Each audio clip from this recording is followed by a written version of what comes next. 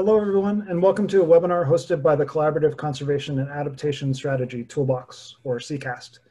My name is Matt Graybaugh, and I'm a science coordinator with the Fish and Wildlife Service's Science Applications Program. I sit down here in Tucson, Arizona. I am the co-director of CCAST, along with Genevieve Johnson from the Bureau of Reclamation.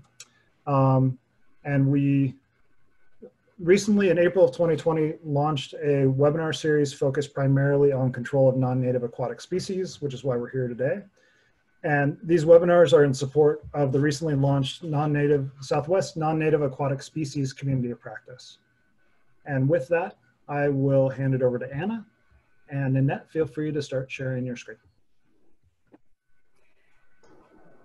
Great, thank you, Matt. Hi, everybody. My name is Anna Weinberg, and I'm a CCAST research specialist based at the University of Arizona in Tucson. I am the coordinator of our drought adaptation community of practice, as well as support the non-native aquatic species community of practice. We do a little of everything here at CCAST. Today we have a presentation from Ninette Daniele on bullfrog removal from Yosemite National Park. Ninette is an environmental protection specialist with the National Park Service. She's worked in the park since 2008 on projects studying and conserving native wildlife, including the Yosemite toad, Sierra Nevada yellow-legged frog, and western pond turtle. Much of this work has included an invasive species abatement component. So if you have any questions for Ninette during the presentation, please enter them in the chat box as we go. After the presentation, I will help moderate that question and answer period. And with that, I think I will turn it over to Ninette. Thank you for inviting me to come to talk about some of our bullfrog eradication work in Yosemite. So today I'll be sharing with you primarily the work to eradicate bullfrogs in Yosemite Valley, but also kind of a sneak peek at our progress on some other efforts in the park. The first thing I guess I'll start with is just a little bit about myself. I know that we're not able to really go to conferences right now and participate in the awesome mixers and things, so I figured I'd put a few slides just about me and who I am. So I've been pestering and harassing invasive species from a pretty young age. This is me with a cane toad. You know, I've loved herps my whole life. My first real book that I, was my adored possession was a guide, the Audubon Guide to Eastern Reptiles and Amphibians, and I was quite perplexed as a second grader why I could not, identify most of my California species that I was flipping logs to discover. But things came together for me when I took a trip to Maine on vacation in 4th grade. And I captured my first bullfrog in Maine and correctly identified it with my Eastern guide. And then I put it in a jar and I brought it back to California with me as a pet. And we had it for a while, and then it kind of started pooping a lot and smelling, and it was like kind of hard to take care of. And so we decided to release it at my grandma's house in the San Francisco Bay Area. So not the best, not the best thing to do.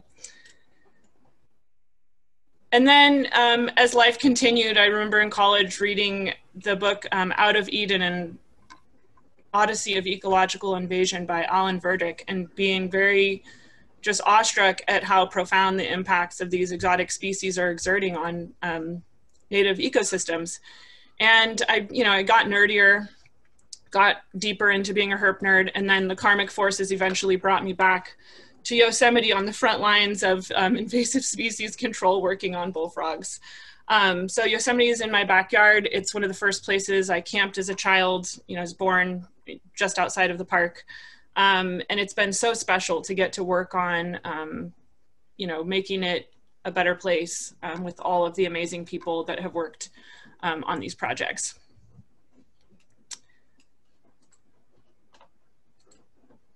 So today I'm going to kind of orient you to the park. I know that many of you have probably visited our park, and many of you may have not made it out here yet. So orient you to the park, kind of let everyone know what's going on with some of our native frogs, Quick orientation to bullfrog invasion ecology, although I doubt many of the people on this will need that. And then review how bullfrogs got established in the valley. We'll kind of let you get to know our field sites, some of the methods that we employed to eradicate bullfrogs, and then, you know, what our findings are, the different kind of roles that each method has played in our success, and also some of our lessons learned. And then just a quick taste of some of the things that are upcoming in the park following this work. So the arrow is pointing to Yosemite here, right here. So we're located in Central California, just east of San Francisco on the western slope of the Sierra Nevada mountain range. The park is mostly wilderness. There's a few roads intersecting it, but it's largely wilderness. The park is almost 750, thousand acres, which is pretty large, or around 1,100 square miles. We see almost 4 million visitors annually. So you can imagine that we have people from California that get time off on the weekends and that come up and recreate during the summer and on the weekends. And we also get international visitors that fly into San Francisco International or LAX and they want to see Yosemite. Most of these visitors are present in Yosemite Valley. So most folks that come to our park kind of come in, drive through Yosemite Valley, and then head out to somewhere else. And most of them are visiting during the warm months of the year from May to October. So being a national park, our mission and our enabling legislation is what allows us to do all of the things that we do to protect this place. So Park Service mission includes, primarily preserving unimpaired natural resources for the enjoyment of future generations and the public. And the Organic Act of 1915 is our enabling legislation, and there's lots of focus on conservation of scenery and natural objects and wildlife.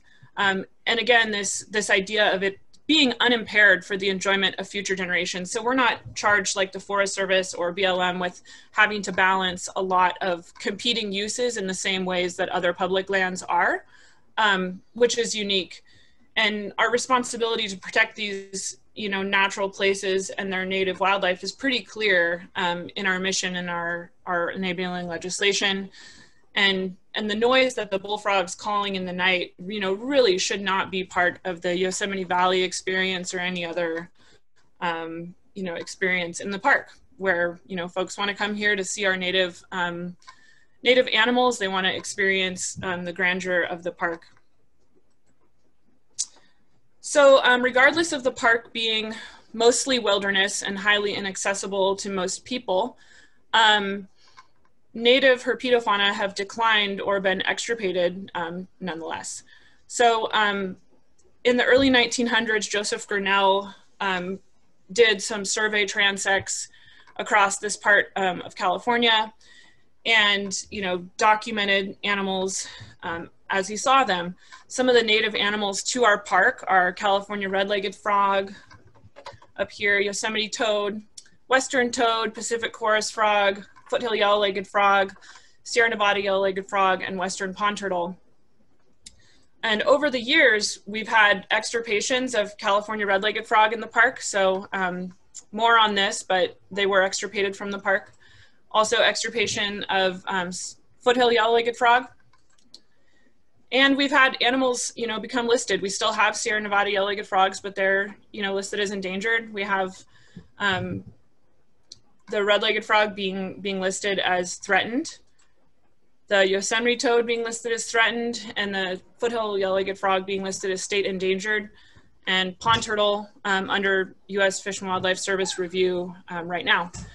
So regardless of the best efforts, we still have a lot of work to do. And when in the 1990s, when Drost and Fellers came through and resurveyed Grinnell's transects, they found declines in almost everything they looked at. as far as the aquatic animals, including, you know, the frogs and toads. So it's fairly interesting. And I do also want to point out that we have Sierra newts. I didn't include them on this slide, but it's another one of those aquatic species that we do have.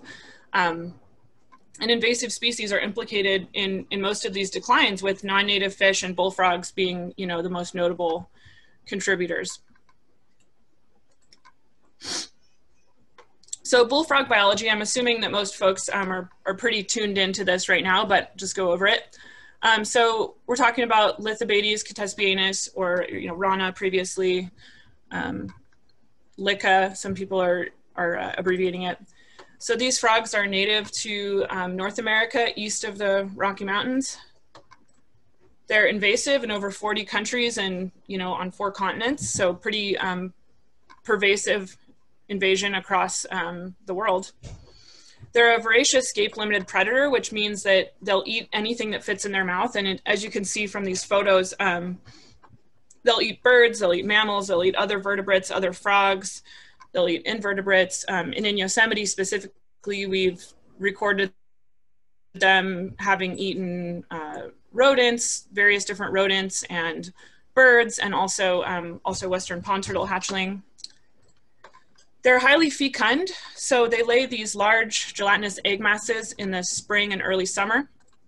And females can lay clutches of, you know, 20,000 or more eggs, which is, you know, pretty astounding.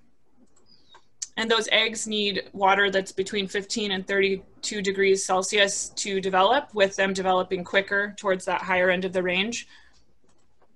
And in Yosemite, the tadpoles take 2 seasons to metamorphose. I know that, you know, there are other places where that's not the case, but with what we're working on here, that's what we're finding. And these frogs are having impacts on native wildlife, including direct predation, competition impacts, implications in disease spread, and also displacement, where, you know, their presence is being linked to, you know, decreases in biodiversity. So we embarked on an effort in the 90s to remove bullfrogs from Yosemite Valley, and this effort has spanned, you know, a large breadth of time, and also a large number of people have worked on this project. So I just want to acknowledge my co-authors. Colleen Kameroff did an incredible amount of work pulling together this data to try to make it understandable so that other folks could learn from it, and, you know, learn from what we've done. But that was, you know, that was not an easy effort. It's a messy data set that's been touched by a lot of people, and things have changed a lot from person to person and over the years. Rob Grasso, the aquatic program manager here at Yosemite National Park. Rebecca Rising, who was an amazing technician that was responsible for kind of that getting rid of the last few bullfrog phase, the no stone unturned approach, and she pulled together much data from previous years. Travis Espinosa was a previous aquatic biologist here at the park and also worked as a technician on this project in the early years, and Karen Goldberg for University of Washington that's helped us out with eDNA. So to give you an idea of where we have bullfrog habitat in the park spans a huge range of elevations from about 4,000 feet in the valley all the way up to, you know, these high Sierra, you know, 10,000 foot peak sort of habitats. Most of our habitat is high elevation.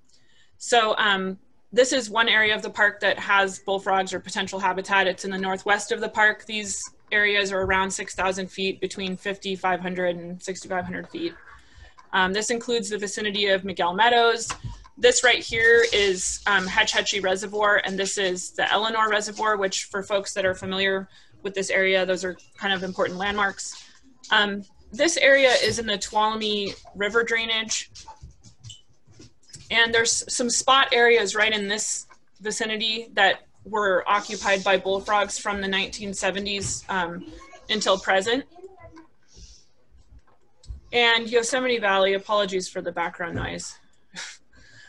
Yosemite Valley is the other area that we have potential habitat for bullfrogs. Yosemite Valley is in the Merced River drainage, kind of running down following that polygon. Elevations around 4,000 feet. And this area was occupied by bullfrogs from the 1950s until 2019.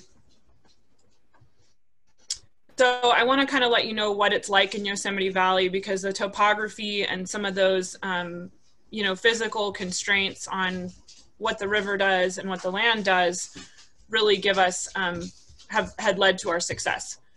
So Yosemite Valley is a glacially carved valley bordered by steep cliffs and cascading waterfalls. You can see that those cliffs rise pretty precipitously from the valley floor. You can see the Merced River coming down the middle here, kind of meandering. This is Half Dome over here, just to kind of get your bearings about you. The valley bottom is around 4,000 feet and the rim is around 7,000 feet. And it's about a mile wide. So you can see this is about a mile wide, kind of a long, narrow valley. And then this picture up here kind of shows you another depiction of the valley with this landmark of Half Dome, and then over here, Hetch Hetchy Reservoir. So we have, you know, the weather patterns here. We have snowy, cold winters and some hot, dry summers. It's kind of dynamic, lots of change between the seasons. And due to the cliffs and the limited sun, the cliffs cause a limited sun exposure. So at the tails of the day, the temperature drops pretty precipitously as the sun goes down. So the Merced River is a wild and scenic river. It tends to be slow, cool, and lazy in the summer. But in the, you know, the winter and the spring runoff, it's, you know, ice cold, very swelling, sweeping fast. And the spring runoff is pretty intense at times. So this is just data from one of our gauges at Happy Isles. So we have a couple of gauges in the park, but I just wanted to give other managers kind of an idea of some of the hydrographs that we experience here. And they fluctuate very widely between like drought years and like heavy water years. But this is one from 2020 that just kind of shows kind of an average year. And you can see here that it's getting up to, you know, 2000 CFS in the spring runoff, peak runoff. And then you can also notice here that it doesn't really get above 15 degrees Celsius for very long period of time. And I just want to point out that that 15 degrees Celsius is the minimum for bullfrog egg mass development, for embryonic development. So in our area, off-channel habitat and shallow areas are really important habitat for breeding habitat for bullfrogs. Also, so as I've pointed out in the past, on 3 sides of our valley, we're basically bounded by these like towering cliffs and waterfalls, which provide physical kind of barriers for bullfrogs. And then we also have on the way out, if you follow the river out to the downstream effects, there's a portion of really kind of gnarly rapids and narrows, kind of near park line as the river leaves our park. And so for these reasons, it's highly unlikely that we would have bullfrogs migrating back up into the park from out of the park, just because the rapids are, you know, fairly formidable for a good portion of the year, and then there's really not very much off-channel habitat in that stretch where bullfrogs could kind of like hop from pool to pool and make their way up without encountering kind of the gnarly section of the river, if that makes sense. So in most years, bullfrogs are precluded from using this section because of the conditions.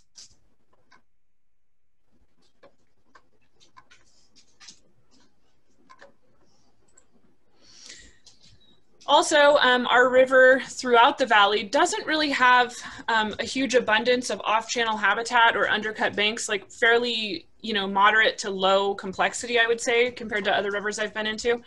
And a big reason for that is right here, there was a terminal moraine. So when this area was a glacier, that glacier receded about 4,000 years ago, and there was a big rock pile located where this arrow is located that used to dam up, kind of act as a dam, and make Yosemite a much more swampy place to be. So in 1876, under Galen Clark, that terminal moraine, which again is just a collection of rocks that was pushed at the foot of the glacier into almost a dam situation, that was blasted out with dynamite.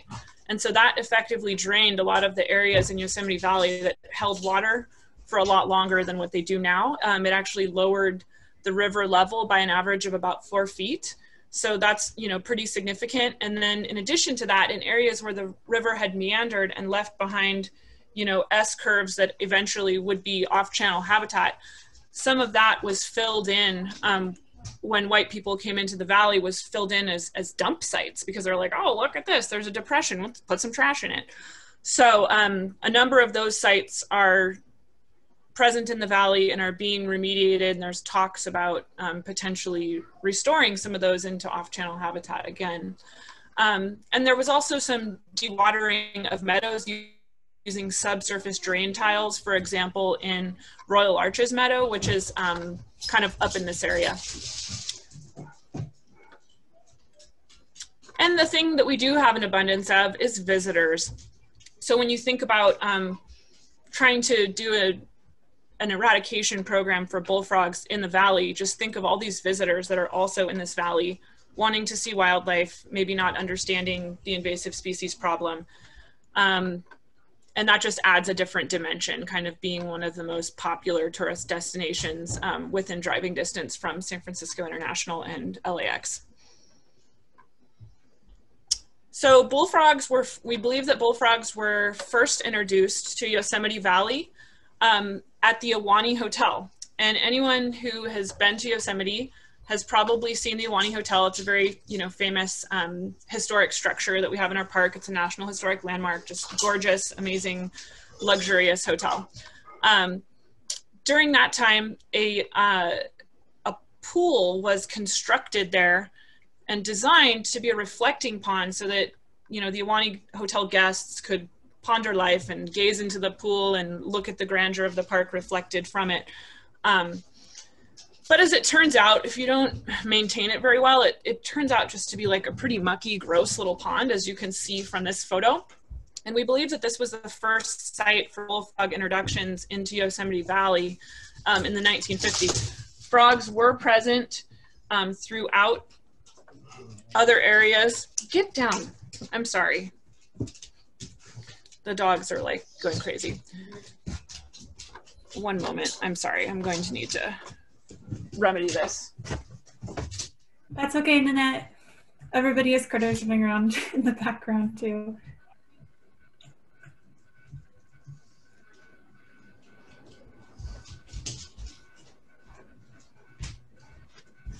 Okay, I apologize for that. No worries. Anyway, so the bullfrogs were first introduced to the Ahwahnee Pond in the 1950s.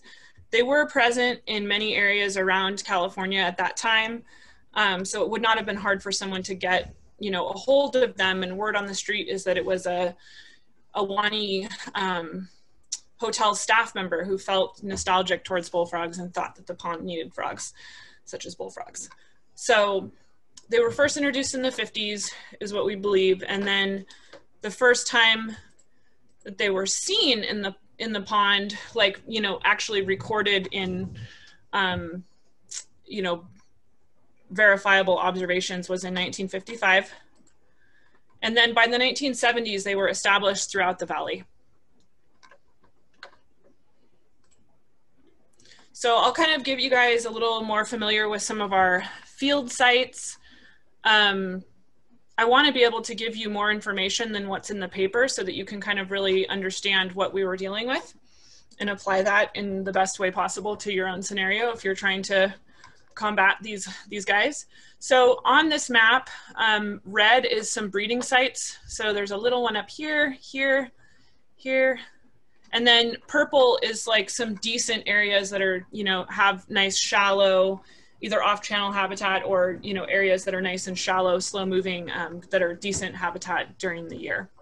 And the breeding sites are places where we actually, you know, detected breeding. So this is the Ahwahnee Reflection Pond, another not super gorgeous photo of the muck pond that people can reflect on life while looking at. This is close to there, so next closest place, known as Camp 6. And there's a series of 2 little ponds there. They're fairly small, but they are deep and they retain water for the whole year. And you can see in the background here, this is the river coming through. So these are, you know, just over like a little sandbar. This is Cook's Meadow. This is one of those sites that is actually fairly large. Early in the season, it's a big flooded meadow with kind of a stream running down the middle of it. And then as the season progresses and things dry, you know, water is only held in kind of a few places. And then this is our cathedral site. This is one of the sites where one of the last bullfrogs, you know, the last ones, was kind of holding out. But you can see not a huge amount of off-channel habitat here. And then this is Wasky Pond. This is an area where there's a culvert outflow that comes into here and also a spring. So you can see over here, there's quite a bit of water that's holding, and this stays wet most of the year, but tends to retract pretty well when things dry out. And then this is our V6 site. This is a site that's a really small little pond, and you can kind of see the river back here. It's some off-channel habitat that's connected to the river, and it's not a very big site, but it's pretty deep and it holds water year-round. So that was one of the problematic ones that we found bullfrogs breeding in kind of late in the game. So this is the guy that started it all. This is Steve Thompson, starting in the 1990s, sporadically removing bullfrogs.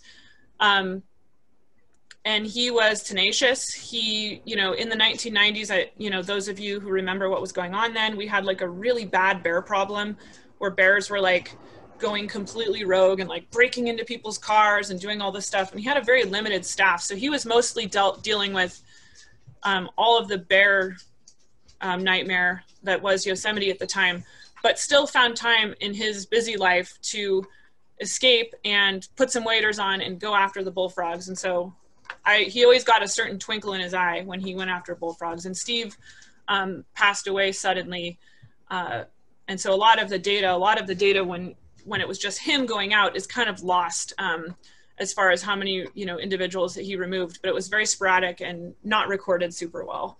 So just want to point that out. In 2005, Steve was able to get a grant money to hire 2 technicians to really hit the bullfrog problem hard for, you know, a solid entire summer season. Then between 2006 and 2015, our efforts were pretty sporadic. We had a couple of seasons where we had, you know, folks, 1 to 2 technicians that were like mostly on this project, but then we're also helping out with fish eradication or, you know, other bear management or other sort of wildlife projects. But between 2016 and 2006 and 2015, the efforts that we had towards this were pretty sporadic. As far as like some years we had a lot of effort and other years there was, you know, very little. And then between 2015 and 2019, NPS began surveillance and monitoring.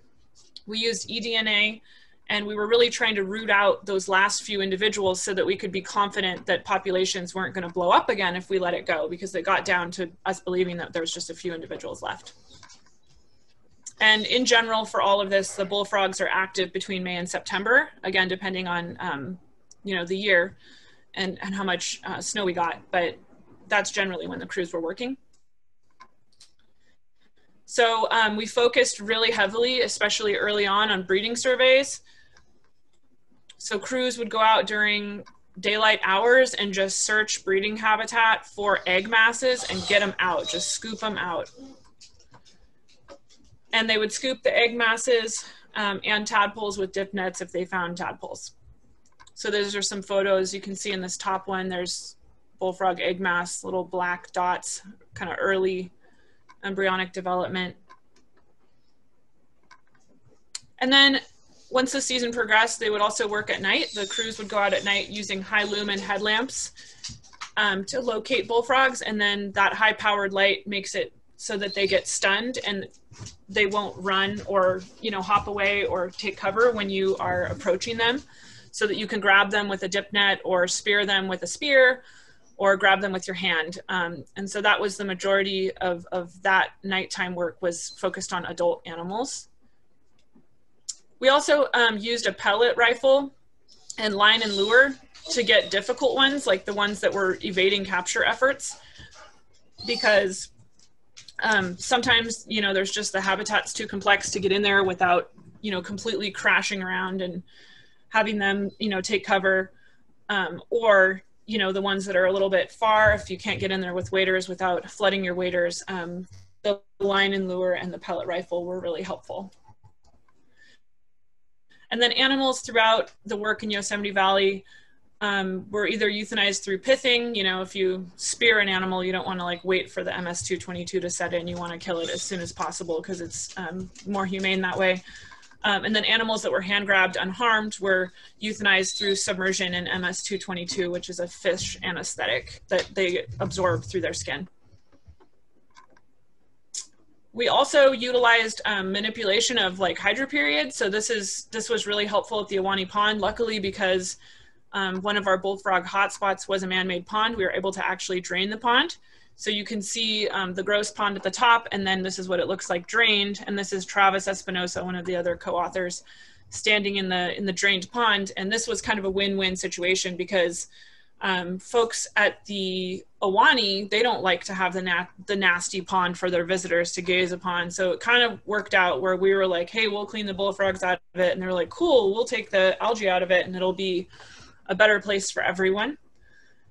So we drained it a few times, you know, in coordination with wildlife, where we went out there and actually, you know, got the bullfrogs out and helped with that effort. And now that there's not bullfrogs left in there, the Ahwahnee staff actually manage the pond actively, and they coordinate with our park aquatic ecologists to make sure that their draining of the pond doesn't inadvertently, you know, kill native wildlife such as the chorus frogs that are breeding in there. So we make sure we drain it after they have metamorphosed.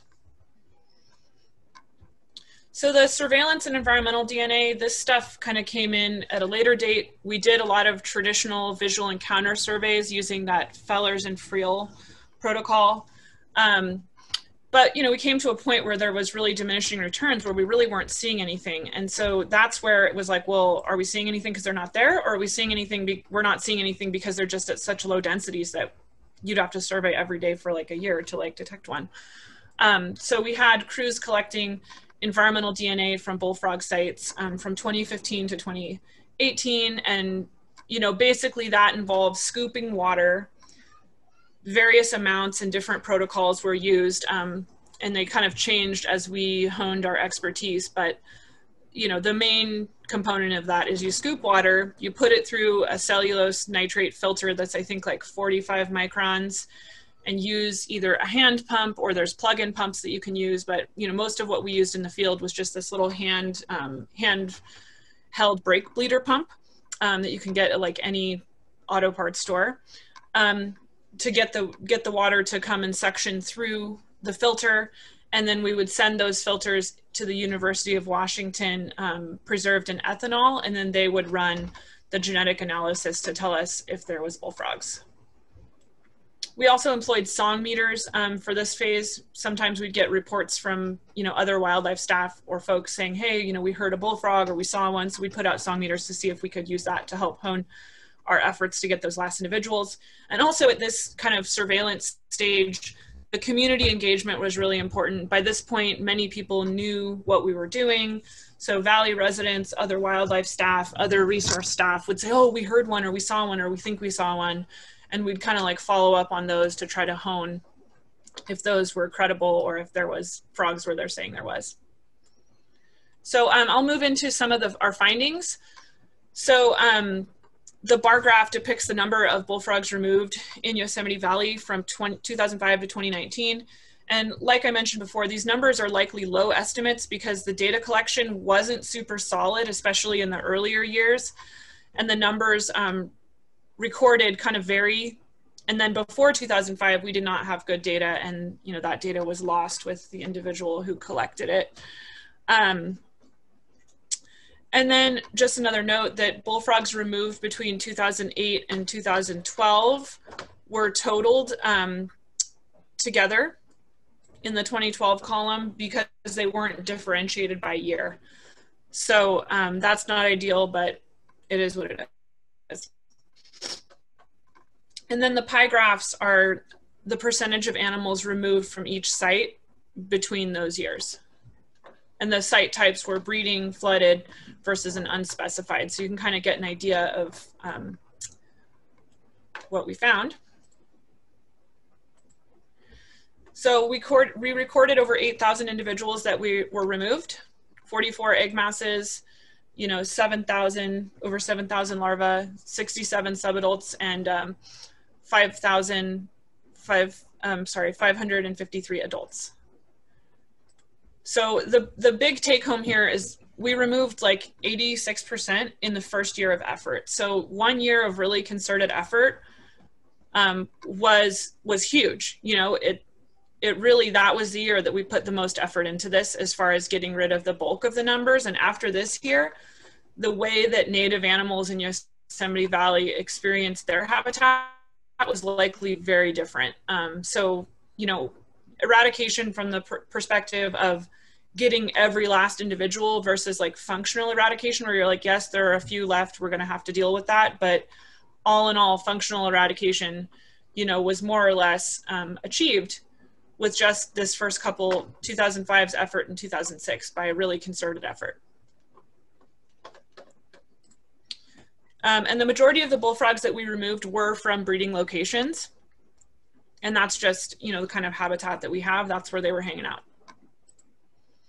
This is another graph kind of showing just like the distribution across those field sites that I showed you. So the Ahwahnee Pond, the introduction site, accounted for most of the individuals that were removed, followed closely by Camp 6 and Cook's Meadow, and these are the two sites that are really the closest to Ahwahnee Pond. So even though they spread throughout the valley, you know, even after as many years as they were there from the 50s, we really still only removed the most individuals from the sites that were closest to the introduction site.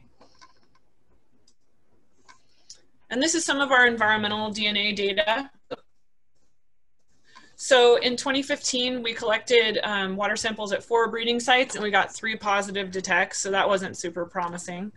And then in 2016, we kind of like upped the effort and collected water from 11 breeding sites and slack water sites, and we got 2 positive detections. So that was more encouraging that, okay, we're, you know, still have some work to do, but we're getting there. And then in 2018, we collected it in 6 breeding and slack water sites based on the ones that had had previous detections, and we only got 1 positive detect. So we had not observed frogs before doing this environmental DNA. We hadn't observed frogs in the valley since 2015, but we had detected them in DNA. So if we had just relied on visual encounter surveys, we may have concluded that our work there was done when it actually wasn't done. So in 2019, you know, there was an individual that a bear crew staff member alerted that he had heard calling in Cook's Meadow. Change the slide.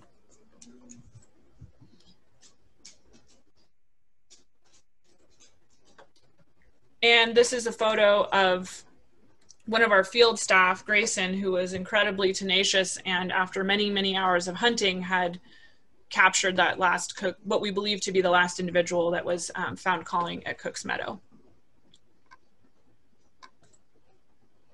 And then the other thing that I want to point out too is that we got really lucky with kind of our last years of 2015 leading up to that. Those were drought years here, which means that a lot of our off-channel habitat dried up and really made it a lot easier to be certain that we didn't have animals hanging out in pockets. So we got really lucky with kind of our last years coinciding with low water years.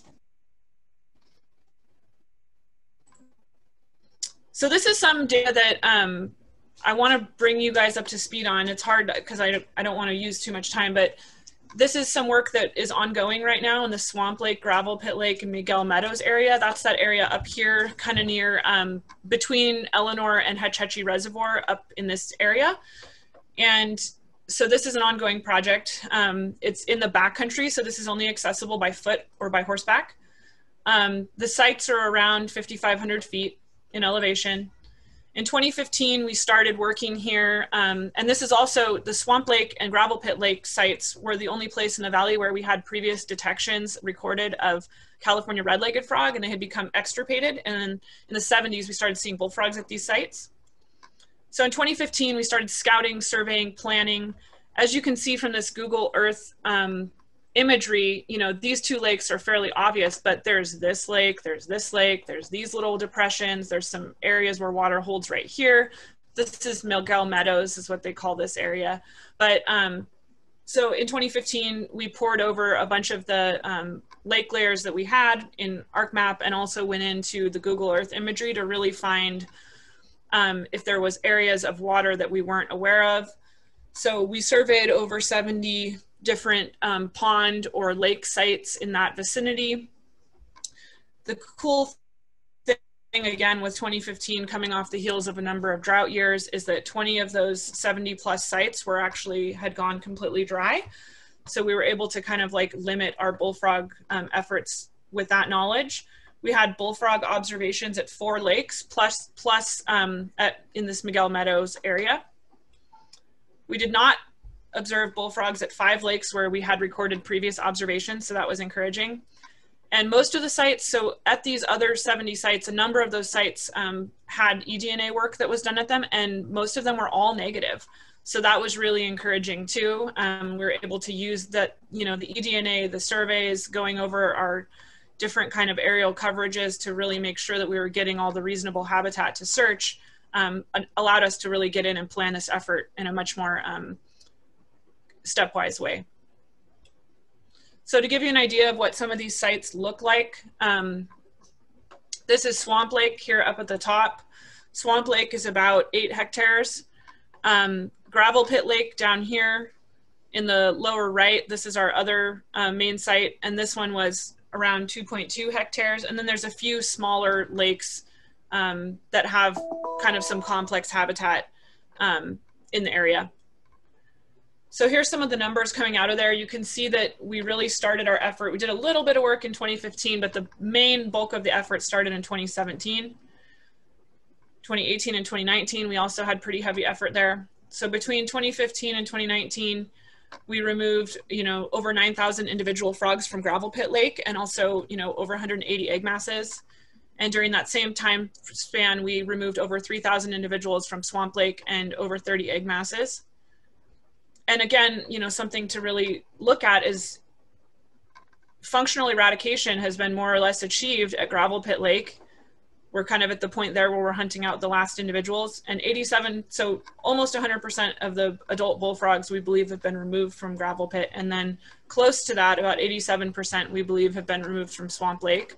So we're getting close at those sites, which is really encouraging. I mean, I remember there was a time that you go out there and it's just, at night, it's just complete eye shine. I mean, you put a light up to your eyes and it's like, they're everywhere.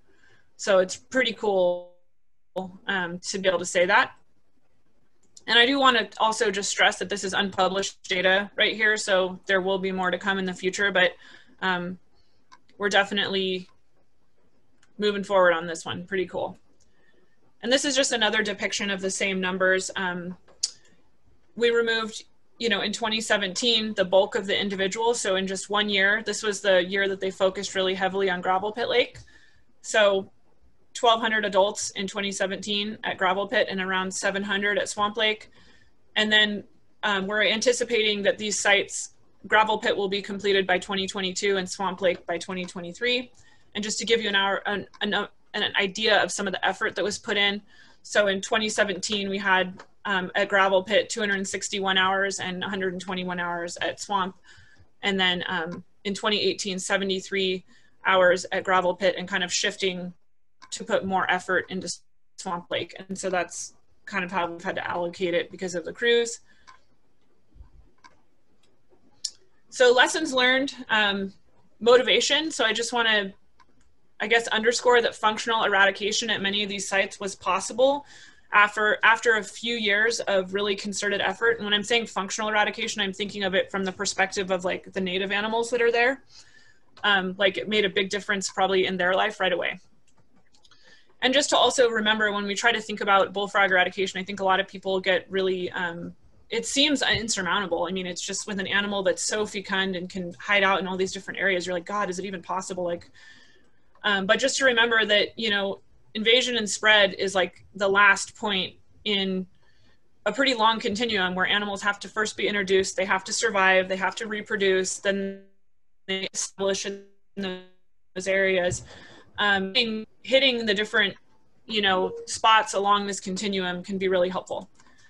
It's not all or nothing. And it may take many years to prevent reestablishment and to follow up to make sure that you're getting those last few individuals. And it's also important to realize that not all habitat is good habitat, and that not all habitat is good breeding or rearing habitat.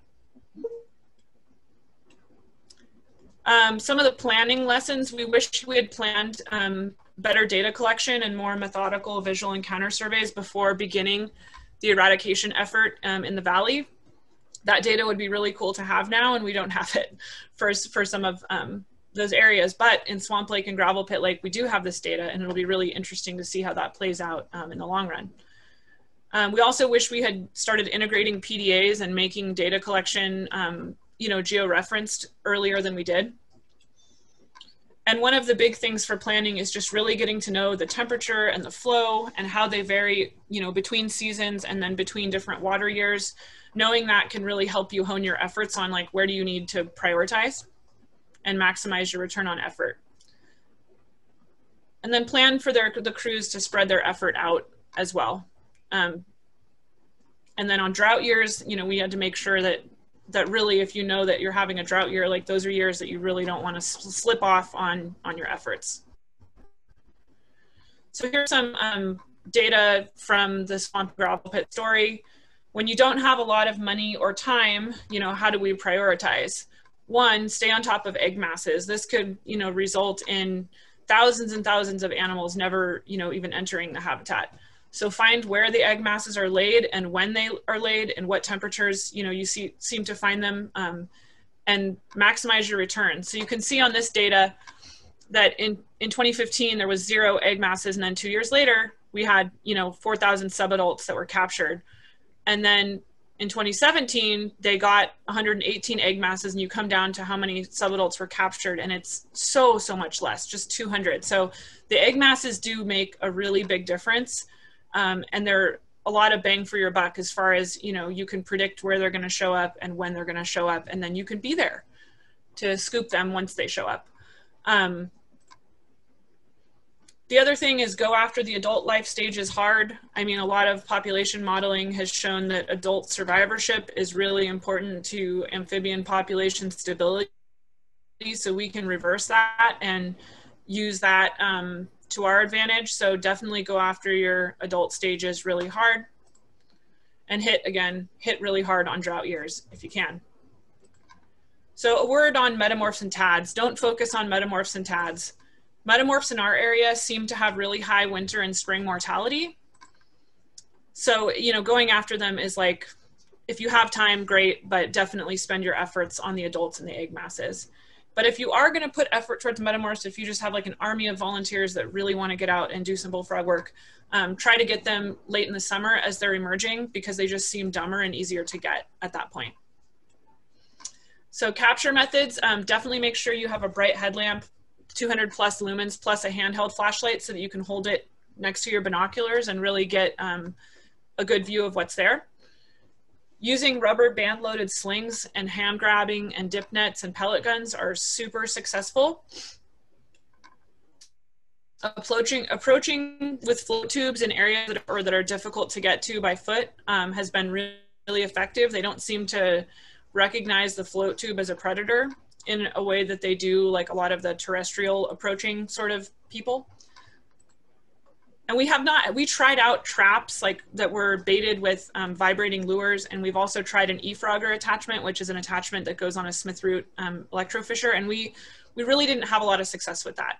So, you know, if you can make them work, great, but we found that with the densities we were looking at, that actually just having people out there doing it was much more effective than dealing with all of the gear for those other two methods. You can use dip nets with really fine mesh to remove all of the eggs. Sometimes the traditional dip nets that we have are not fine enough. There's eggs that slip through them. So buying and investing in dip nets with a really fine mesh can help get the eggs out more effectively. Again, if you can manipulate hydro period to use pond draining, that was really, really helpful for us. And also remember that you can often modify the habitat by clipping willows or like pulling branches out, or like, you know, making it so that when you're there at night hunting these things, that you don't have them just being like, hey, like in a branch area that you're like, oh, I can't get in there. So, and then again, using those seasonal changes in your field sites to plan the assault. And then this is some lessons learned on getting the last individuals when you move into that surveillance phase. The last ones tend to be really cunning, and so you need people that are stealthy and persistent. It's pretty hard to hire a crew for that phase, just because, again, you know, you'll survey a lot of hours or be going after these frogs for a lot of time with like not getting anything. And you know, it's a mentally taxing activity to be so astute and be ready to pounce and ready to stab a frog and then just constantly not be seeing them. It kind of can drive you crazy. It helps a lot to vary the crew activities as well, just because, again, a lot of people do struggle with, like, during the beginning phases, like killing a lot of animals, and then in the end phases, like doing a lot of surveying and not seeing anything. So kind of passing them around and letting them do activities with different crews if you can. And then, you know, making sure that the crew has the ability and the freedom to survey all the shoreline. Like, don't ask them just to survey where they've previously been found. When you get to this last ones, no stone unturned is kind of the approach you want to take, is to like survey all the shoreline, survey all potential habitat, because we did find animals when we started getting to that area that were in places we didn't expect them to be. And at that point too, the eDNA is a really indispensable tool to kind of give you an idea of like, are there any animals left in this area? Where should I focus? And then community involvement, as previously mentioned, is really helpful too. So backcountry tips. We embarked on an adventure basically doing backcountry eradication at Swamp and Gravel Pit. Again, these float tubes are super lightweight and packable, and they allow you to access areas sometimes better than on foot. And then in the backcountry, we used Oragel that was applied topically for euthanasia, and then pithed the animals as a backup method. And then we packed out animals during peak removal when we were getting a lot of animals using bear canisters and bags. So that was a big effort and not super fun. But then later on, when we were starting to get lower numbers, we used lake burials where we would sink the animals into the lake. And that was looked at by an NPS veterinarian and everything with the Oragel, and making sure that that wouldn't impact the aquatic environment negatively. So in moving into some of our next steps, in Yosemite Valley, we have began restoring native frogs. So California red-legged frogs started to be introduced to Yosemite Valley in 2016. And they were introduced to the sites that used to be previously occupied by bullfrogs. The 1,000th frog was released in 2019. So these animals came from a source site in the north of here in the Sierra Nevadas. Those animals were picked up as egg masses from those sites. They were brought to the San Francisco Zoo for captive rearing, and then they were reduced as, or introduced as like subadult sort of frogs back into Yosemite Valley, like large subadults. And we've observed breeding at multiple of these introduction sites, which is really encouraging. Park staff are studying these frogs and, you know, putting radio tracking them and, you know, monitoring their movements and stuff. And we've had successful metamorphosis as well at 4 locations. So they're breeding in Yosemite Valley with success, which is super exciting. And then at Swamp Lake and Gravel Pit Lake, we expect, as previously mentioned, to finish eradication activities for bullfrogs there at 2022 and 2023. And we are collecting this year egg masses from that same Sierra Nevada, or from the same location in the Sierra foothills. We're collecting egg masses that will be reared at the San Francisco Zoo and then released back into Swamp Lake and Gravel Pit Lake, hopefully in 2023. So at this point, I just want to acknowledge the huge amount of people that have worked on this project. This list is mostly folks that have worked on the Yosemite Valley bullfrog removal, but if we were to add the crews that are tracking the red-legged frogs and add the crews that have worked on the work in Swamp Lake and Gravel Pit, this list would be much longer. So I just want to acknowledge that there's many field staff that are not on this list yet. So also just want to acknowledge Yosemite Conservancy, San Francisco Zoo, California Department of Fish and Wildlife, and U.S. Fish and Wildlife Service, SCA Nature Bridge, and University of Washington that have all provided incredible support for various aspects of this project. And at this point, I can take any questions. Awesome. Thanks so much, Ninette. Such a wonderful presentation. And yeah, like some folks are saying in the comments, a really awesome conservation success story. It's always great to get those because sometimes they feel far and few between. We are nearing the top of the hour, but we have a lot of really wonderful questions coming in that we'd love to have some time to answer. Ninette, how do you feel staying on to like 2:15 to answer questions? Do you have capacity for that, or you have a deadline? Yeah, I can totally stay on. That's fine. Sweet, awesome. So yeah, just so folks know, you know, when you need to go, you need to go. But we'll stay on here until 2:15 to get lots of really great questions answered. As Matt said there, please feel free to keep dropping questions in the chat, but I'm gonna go ahead and get us started. So there are a couple of questions coming in about reinvasion potential, and you kind of talked some about the geography of the system at the beginning, which was really great, but you know, questions about the nearest populations downstream of the valley. Are you taking ongoing control actions to prevent reinvasion? So there are populations downstream, especially like right out of the park in El Portal. There's some population there, but they're not super high. It tends to fluctuate between our water years. Like whenever we get a really big water year, it like flushes them out and puts them downstream even farther. There's not a ton of off-channel habitat, which is great for flushing them out. But we are not taking a lot of effort as far as actually removing them from that portion of the river. We have worked with the Upper Merced Watershed Council, kind of trying to drum up community support, because again, I feel like a lot of the same principles, if we can just have folks show up at the breeding locations and know where those egg masses are happening, that maybe even high schoolers could help us with that. But those relationships are still in development.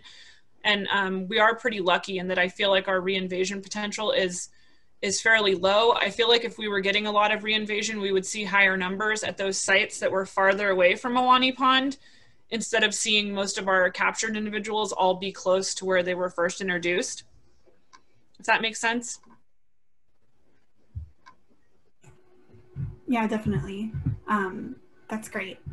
Yeah, I mean, and we had you've spoken to some of this throughout, but you had multiple questions, you know, again, really curious about those difficult ones and the associated monitoring that you've continued on doing to confirm their absence and your success in removal. So maybe like where that sits, you know, presently. That one I would have to talk more about to Rob Grasso to find out where they're at with that. But in general, we do have a working relationship with University of Washington, and they had been using eDNA and taking them from the sites where, you know, good bullfrog habitat is present and where we'd previously found individuals. So the park is probably going to continue that. It's fairly low cost and pretty easy to go and collect that data, just as like, and again, if people say, oh, we think we heard them, like from the community, then we're going out and trying to be present with that. But we have also had a lot of kind of like boots on the ground, because a lot of those areas that previously had bullfrogs now have red-legged frogs that are a pretty big deal to keep following up on, and they've been out there doing radio telemetry. So our crews also have a good amount of presence in the field in a lot of that ideal habitat as well, where we would expect to see those animals turn up. Yeah. Great. Clarifying question. Do you know what were the population estimates before 2005? There was a lot. I'm not sure about the estimate, but I mean, like at night you could hear them calling, and it was, you know, pretty cacophonous. But that's one of those things that I wish was different, is that we really don't have like good, you know, protocol VES before the effort started, because Steve Thompson was just kind of going out on his own, where he had time to go out and get the twinkle in his eye and go after the bullfrogs. So we don't have those records. And, you know, I think that they weren't well recorded, and then he passed away, which made it even harder because we weren't able to get for this paper, you know, we weren't able to get like a verbal report of kind of how things were like in the late 80s, early 90s when he started thinking about doing this. But we do have that data for the swamp and gravel pit area, and you know, in the future, I'm sure that will end up being incorporated into a talk. Yeah, certain degree of messiness when it comes to field work, right? So there's a lot of really great questions about the tools that you use, since you had a lot of good information about what tools you use, kind of lessons learned from all of those. So a question from Greg, of the tools you use for monitoring to show presence absence, visual estimates, eDNA, etc., how sensitive are those monitoring tools to detect frogs? Is there a density below which you won't likely detect with the tools you have access to if frogs are actually present? Yeah, I mean, and of course the answer is always, it depends. Because with the eDNA, you know, the pH of the water will cause DNA degradation. So different pHs will cause, you know, the DNA to be present for longer or shorter. But I guess in general, you know, we've been working with University of Washington on the best protocols to use, given the factors that we have and how much light, you know, gets into the water column and all of that. My understanding is that if we collect water from like the surface areas, that gives you a pretty reasonable snapshot of what's there right now. And it's very sensitive, like the animal would have been there from like days to weeks from when you collect the water and detect in the eDNA a positive. So it's, you know, it's very sensitive in that way. And so we've been using that kind of, for our purpose, I think it works well, because if you get a positive detector, you're like, they're here. And if you get a negative detector, you're like, okay, they're probably not here. And also, you know, you can do, if you're in the stage of your eradication where you're like having so much area that you want to run, you can run a composite sample, you know, that includes water that was taken from multiple areas, you know, every 20 meters or every 40 meters of shoreline, and run a composite sample, or you can run more specific ones for those areas. So, and also taking multiple eDNA samples throughout the season, that can give you more confidence. So you can really use the eDNA to kind of root out those last individuals and hone down like where are the areas that we really need to be focusing on. But yeah, I mean, working with Karen Goldberg from the University of Washington has been like really crucial, because again, there's so many questions regarding the sensitivity and like, what do I do? And like, how can I be confident that they're being detected if they're there? But she has a lot more of that expertise, and the papers behind that are pretty promising as far as its specificity, especially in like backwater areas versus like flowing water. Like we're not taking water for most of that directly like out of the middle of the river. We're using areas where the water has like good retention. Yeah, and that actually, that's great. And that speaks to a question from Boyd too about any concern with legacy eDNA from the lake burials. I'm not sure how that's going to be dealt with. I know that they studied that. Colleen Kameroff, if you look up her name, she has a paper that was done on some of the data from our, she was looking for that, you know, a similar thing, and did goldfish, kind of looking for legacy effects, because we were concerned about that in employing eDNA with some of our fish removal work in the high elevation lakes. We're like, well, can we use eDNA to like tell us that like the fish are gone? And there was some pretty promising results. Again, if you're collecting it from like more of the top of the water column, then, you know, you can be more certain. But if you were to like disturb a bunch of sediment, then that might be more of an issue. So, yeah. Gotcha. And I'm not sure, you know, we haven't reached the point at some of those lakes. The lakes that we're looking at with the bullfrogs are more shallow than the lakes that we're working at with the fish removal. And so there's also probably some like turnover and seasonal stuff that has to be considered, but I don't think they haven't gotten there yet with that portion of the project. As far as I understand, I don't think that an eDNA plan has yet been developed for gravel pit and swamp, but those will probably be things that they definitely consider. Totally. Great. Thanks for those details. There's several questions about really specific technical aspects that I want to get to, but I also want to ask this question. Was there any effort to quantify the effect to the native species assemblage? So again, we wish we had had more just like VES surveys in the beginning to like be able to compare that. But we didn't have that data available to us for the Yosemite Valley effort. As far as the work that's going on at Swamp and Gravel Pit, we're having some really encouraging, you know, anecdotal data. And again, we're not done with, but I mean, we do have the visual encounter surveys at those sites to kind of know what a snapshot of things looked like before we started the eradication work, and definitely are noticing like more chorus frog tadpoles, noticing more Tarika, the little Sierra newts, noticing more of those up at those sites. You know, the turtle data from those lakes, they do have Western pond turtle. It's kind of up at the elevational kind of like range limit for that species. And the two lakes that had a ton of bullfrogs like really didn't show any turtle recruitment, whereas there's lakes around there that are, you know, very, very close by that don't have bullfrogs where the recruitment looks really good. So, you know, that data is starting to be elucidated, and there's, I wish I would have grabbed it for this presentation, but there's a cool recording that shows, it was kind of like the before and after of recordings of just what those lakes sounded like when bullfrogs were there, with just the cacophonous like calling of the bullfrogs, and now it's just, you just hear chorus frogs, you know. So that's, yeah, on those two field sites, that data is coming out. Super cool. And that leads me well into my next question, which was how effective were your audio recorders? And there are a couple questions about the specific audio software and hardware that you were using.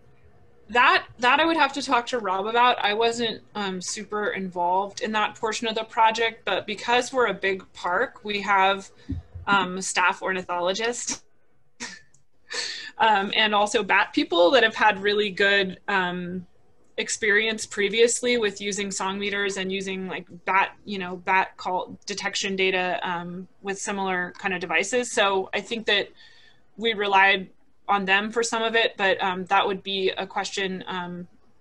If people are interested, you can email me and then I can flip it to Rob Grasso, and he's the one that has the most recent information on what we did for that. Great. There are so many great questions, and I want to honor everybody's time, so I think I'm going to cut us off there. But I want to thank everyone for taking the time to join us. This webinar was recorded and made available on the CCAST YouTube channel. If you missed the previous webinars, those recordings have been posted as well. You can find our channel by searching for CCAST YouTube. As many of you know, we are in the midst of a workshop series for American bullfrog and green sunfish, two of our problematic invasive species in the Southwest. Please contact us if you would like more information on these workshops, and we can get you materials and registration links for those. Finally, we recently announced our next webinar on February 25th, when we will learn about the Fishes of Texas project. And in March, we will feature another landscape scale bullfrog removal effort, this time in southern Arizona, which will be really cool to compare the two. Please contact us if you would like to receive the webinar announcements, but are not yet on our mailing lists. I'm going to drop a couple of these links in the chat, or if Matt hasn't already. Otherwise, we thank you all for your time, and thank you so much, Ninette, for such an excellent presentation. Lots of really great background information about, you know, the area and space in which you were working. We hope that everybody has a wonderful rest of their day. Thank you. And if anyone has additional questions, feel free to hit my email, and I'll try to get those either answered myself or get them to the person that can get you an answer.